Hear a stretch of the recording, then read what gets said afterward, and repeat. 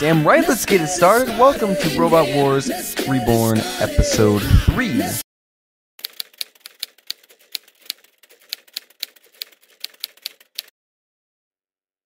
Now, believe it or not, 259 was actually more difficult to complete and design than you would think. The body is a little bit too small, and because of the placement of the wheel motors, it's very difficult to get enough batteries in there. So we got one big battery and quite a few of the small battery packs. And the other big problem I ran into was getting the motor for the saw at the right angle and height so that it would look realistic. It was at this moment that he knew. He fucked up. Well, I've clearly won this, but I want to rip off some parts. The fuck is going on here? Sentinel, go on timeout and think about what you did. Bring it, baby. Let me lick you up and down. Slow down, I'm gonna spurt. Sorry. This bot is really causing a lot of damage. For all the computer bots, fighting him must be unbearable. I should bust a cap in your ass.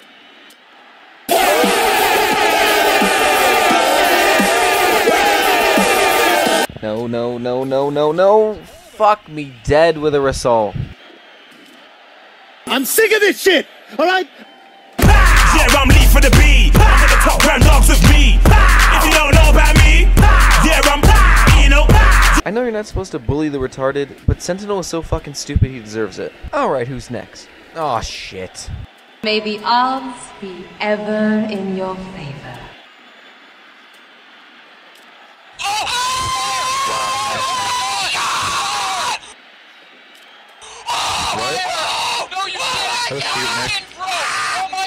If I'm dying, you dying with me. Fuck off. So how well did the recreate of 259 compare to the real one? Absolutely incredible. The only point he lost out on was for appearance because the body wasn't long enough. It could have been a little bit longer.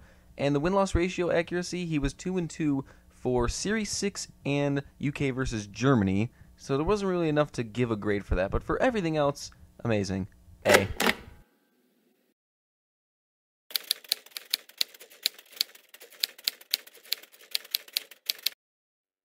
The design of KS2 was just as difficult as it was for 259. There was going to be no good way to make a solid sheet for the flipper, so I had to make the two flippers that aren't really connected at all, and it looks kind of stupid. The other problem I had to deal with was that during original testing, there were problems with the bot flipping itself over, so then I had to add the support spike strips that you see in the front, and getting the right angle and height for those was a pain in the ass. But it looks okay, doesn't it?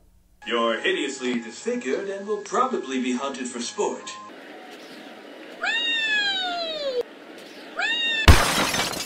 Oh shit! Let's play a game. How many flips will it take to get eye poker stuck on his side?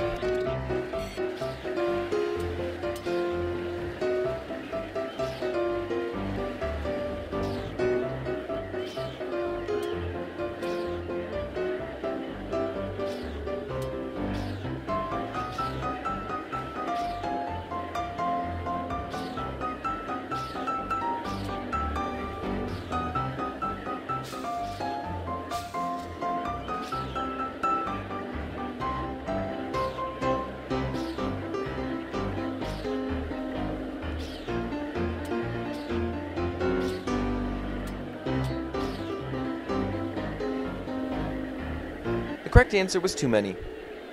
Way too fucking many. Easy like Sunday morning. Hey, too bad the last round wasn't like that. I broke my back. No, that's your arm, not your back. My back is broken. Are you stupid?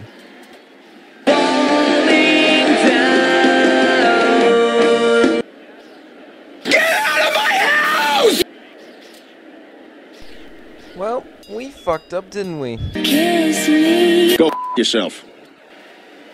I believe I can fly.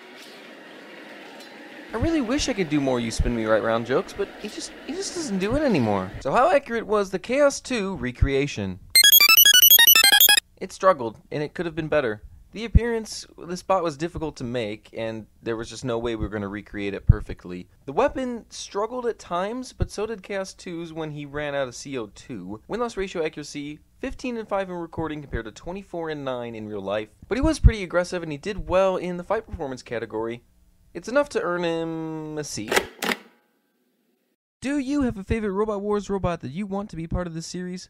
Leave a comment of the robot's name below. I'm gonna fuck you hard. Whoa, wait a minute. Whoa, wait a minute!